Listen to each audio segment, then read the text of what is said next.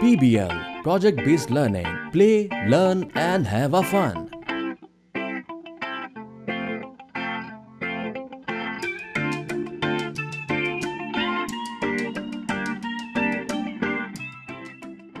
Surface friction.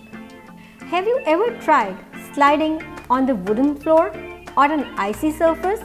It's much easier to skid on the smooth surface like wood than a rough surface like a carpet. This is all because of friction.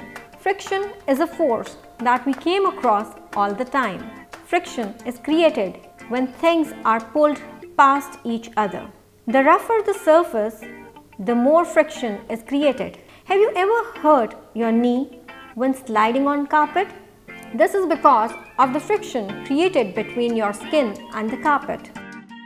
Let's investigate friction on a smooth and rough surface by rolling a ball on a rubber mesh and a cork flute. For investigating friction, we need one ball, one rubber mesh and one cork flute 15 by 10 cm. Place a cork flute on a table. Now make a ball roll along the cork flute. It will roll smoothly on the surface like cork flute because there isn't much friction. Again, take a ball and roll along with the rubber mesh.